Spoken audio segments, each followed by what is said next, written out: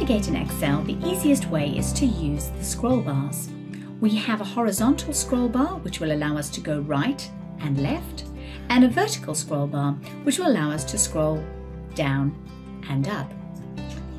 At either end of the scroll bars you will also see small arrows that allow us to make smaller movements. So for example, I can click here to move up one row at a time. Using the scroll bars, however, is not always the most efficient method. Sometimes it is quicker to use our keyboard. For example, we have 4 arrow keys which will allow us to easily move left, down, right and up one cell at a time. If you need to make bigger movements, 2 really useful keys are the page up and page down.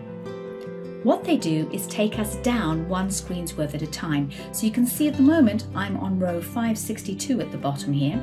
If I press my page down, you can now see 563 at the top, and if I press page up, I'm back to where I was before. One super useful shortcut is the Control Home button. Press it, see what happens. Control Home takes you back to the beginning of your spreadsheet, and in a very large spreadsheet that can save you a lot of time. You may also wish to navigate to different sheets within a spreadsheet. If you have a look at the bottom here, you'll see I actually have 3 worksheet tabs, and each of these is a different sheet. To move between these, simply click on the appropriate worksheet tab. And I'm going to move to Sales 2016 now to look at selecting data. To select a single cell, simply click on that cell, and it's a single click, not a double click. This cell then becomes the active cell, and you can recognize it because it's got a solid border around the edge. If you wish to select more than one cell, click on the first cell in your selection, hold your mouse down and drag to the last cell. You will notice that they all become highlighted except for the first one that you started on. Don't worry, that is still part of the selection. Be very careful, however, when selecting that you make sure you have the big white cross. There are 3 icons you need to look out for. The big white cross is your select icon, but if you come to the edge of the cell, you will notice you get a skinny cross with black arrows on the edge.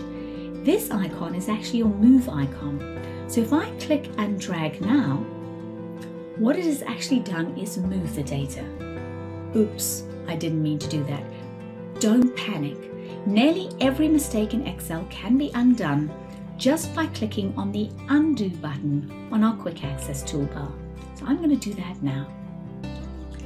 The 3rd icon you need to look out for is a little skinny cross with no arrows. You get this when you hover over the corner of the active cell.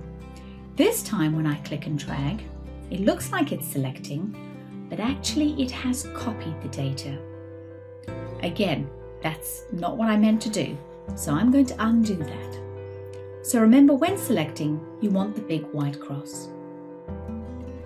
To select an entire column of data, you can simply click on the appropriate letter. So to select column C, I click on the C. You can also select multiple columns. So let's say I want to go A to E, I click on the A and hold down and drag till I get to the E. And of course you can do the same with the rows. So to select row 5, I'm just going to click on the number 5. Between the row numbers and the column letters is a funny little corner, and if you click on that, you select your whole spreadsheet. Nice and easy. Sometimes you want to select larger sets of data, and clicking and dragging can be quite slow. So another option is to click on the first cell in your data set, then hold the Shift key down and click on the last cell. And that will select everything between your 2 clicks. But wait, there's more. An even quicker way of doing this is to click somewhere in the data set and then use the shortcut Control A. Control A for all. Very nice and quick. One last thing, sometimes you need to select 2 sections of data that are not next to each other. We call this non-contiguous data. So let's say I want my account managers and their Q4 results. I start by selecting my account managers. But if I now try and select my Q4 results, oh dear, I've unselected my account managers. So let's try that again. I'm going to select my account managers, but this time I'm going to hold down the Control key and then select my Q4.